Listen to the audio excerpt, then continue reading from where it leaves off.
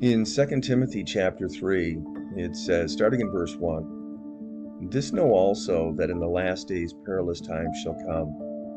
For men shall be lovers of their own selves, covetous, boasters, proud, blasphemers, disobedient to parents, unthankful, unholy, without natural affection, truce breakers, false accusers, incontinent, fierce, despisers of those that are good, traitors, heady, high-minded, lovers of pleasures more than lovers of God, having a form of godliness, but denying the power thereof.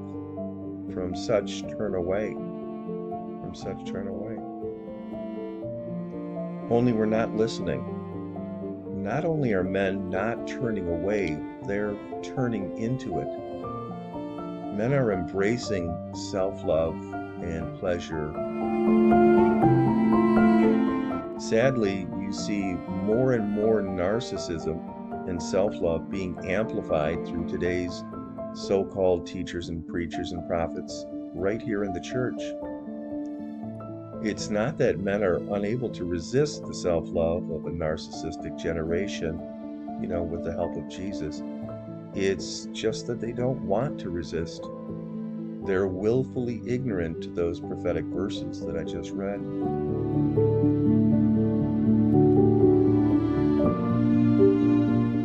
Now, this is a generation which truly does have a form of godliness, but that's about it. You see social media prophets and teachers who steer the masses and their congregations off of the path to Jesus Christ, and they steer them onto a highway of politics, prosperity, wealth, merch stores, and just an all-around me-centered false gospel, which uses Jesus merely as a footnote to these false gospels.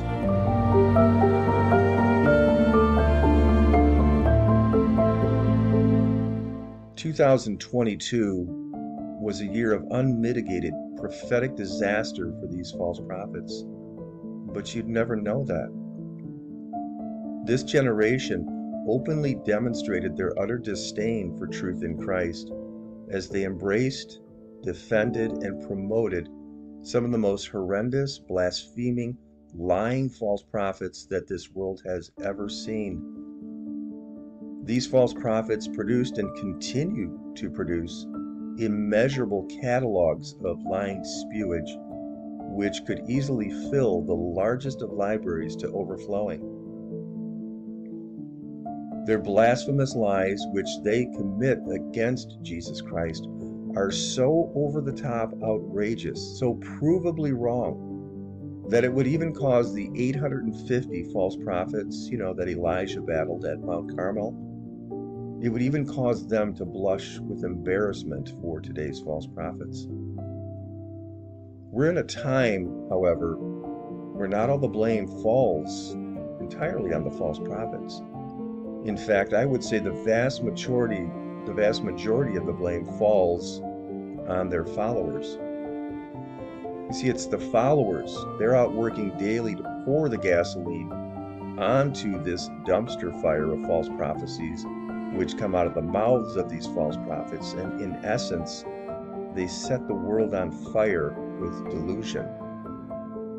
And these followers who are in this frenzied delusion, they seek only after continuous pleasure-driven entertainment.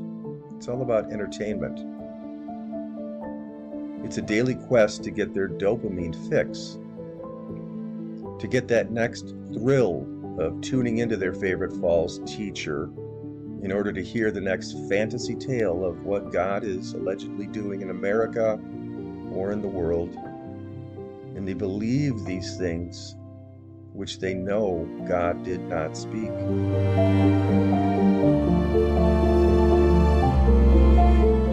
Now, these fantasies are so powerful that they spiritually blind the listener to not only common sense, but to actual reality.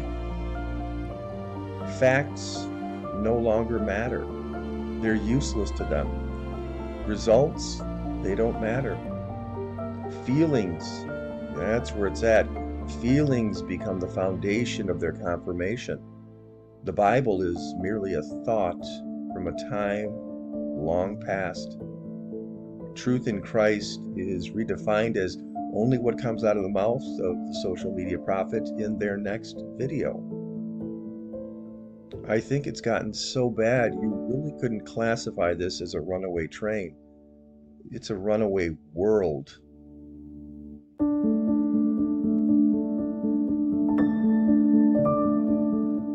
Jesus said we're approaching a time where he described like this in Matthew 24:21. For then shall be great tribulation, such as was not since the beginning of the world to this time, no, nor ever shall be. Really, really bad times are coming this way. And right now we have a generation filled with hurting, broken people who desperately need to hear the truth, the true gospel of Jesus Christ. They need to hear that more than ever before. And that true gospel has been hijacked by demented wolves who are slaughtering the fold. The glory has been taken from Jesus and placed upon these rock star false prophets and teachers. There's never been a generation of false teachers and false prophets who have displayed a greater lack of fear of our living God than this one. And there's never been a greater generation of their followers who have willingly abandoned their common sense and biblical doctrine than this one, while they embrace delusion and again they deny reality.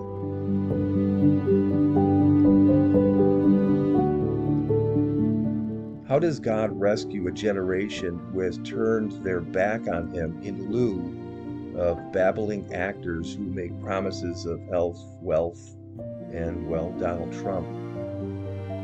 Back when kings and their generations, when they went off the path, God would send them real prophets to warn them and to bring them back to God.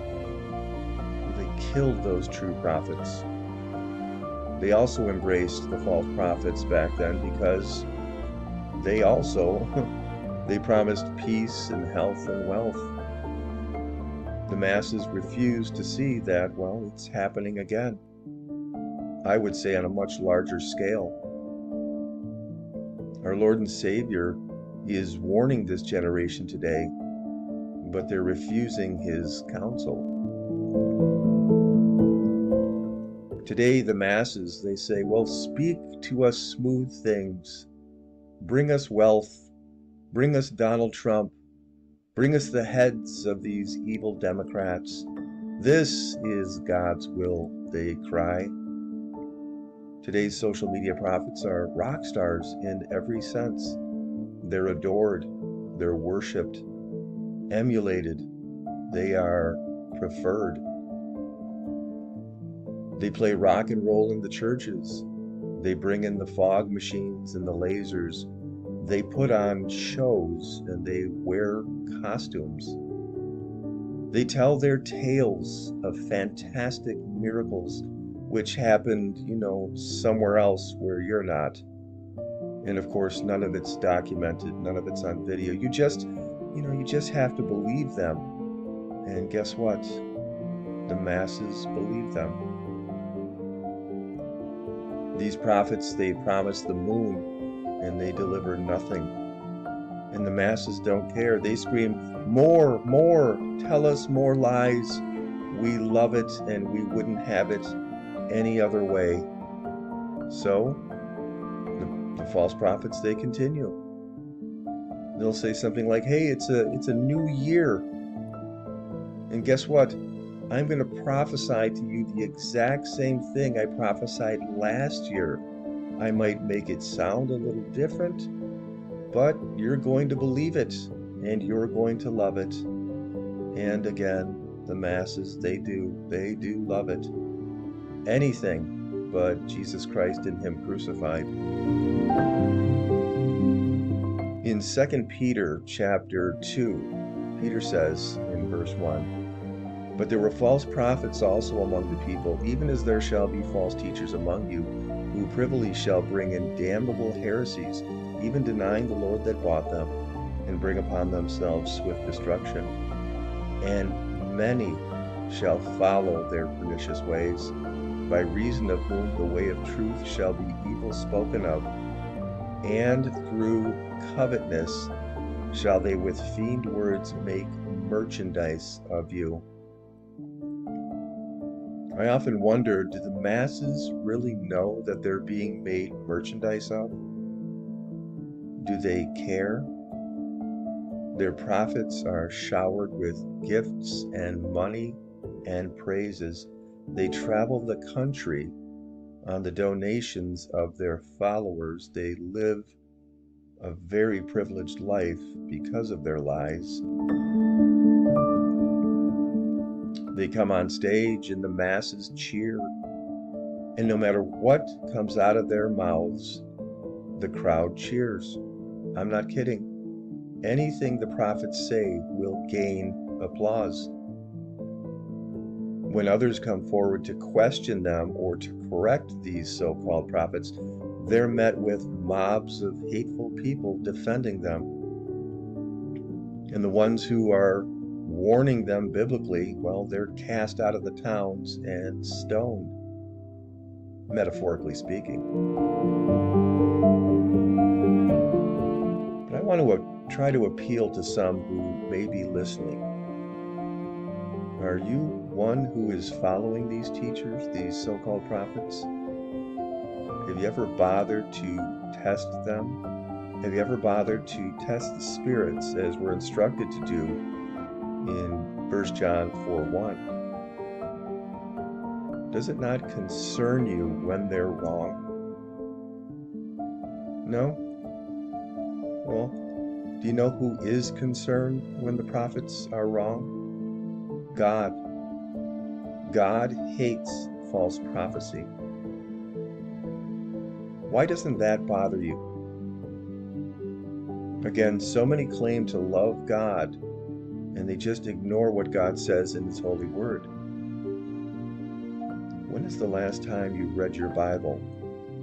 When's the last time you sat alone with the Lord in prayer and fellowship? Shut down the computer, turn off the tablet. Now, I know many will say, yeah, we have. Then my next question would be, why don't you believe the holy word of God?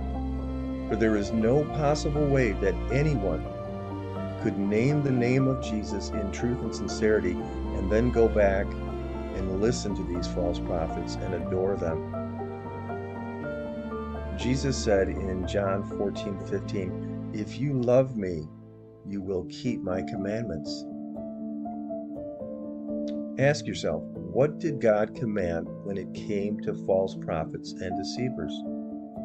You can read all about it in Deuteronomy chapter 18.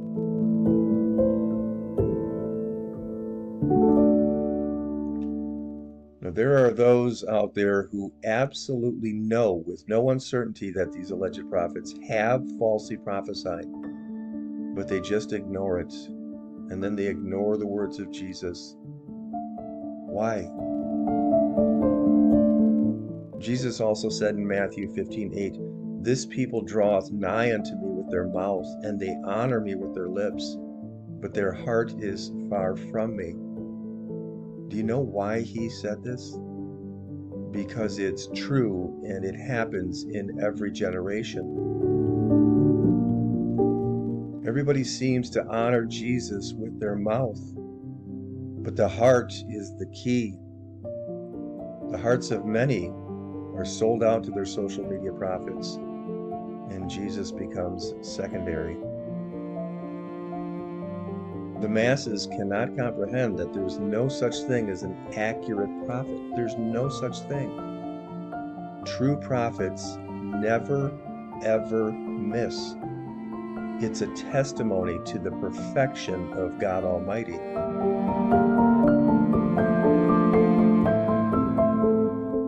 I would ask you this day to examine yourself. Where is your heart? Is it with man, or is it truly with Jesus? On Judgment Day, the masses, the social media friends, and the social media prophets will not help you before God. You and I will have to give an account to God all by ourselves. The abundant supply of social media dopamine and all the storytelling goosebumps, well, that's going to be all shut off. Did you stand in the truth of God's holy word? Or did you compromise your precious faith for the rock star prophets and the thrill of getting your itching ears tickled? I don't know what else I can say other than please come back to Jesus Christ. Recognize the delusion out there. Come back to the immeasurable depth of God's wisdom and His holiness. Come back to the precious gospel of Jesus Christ.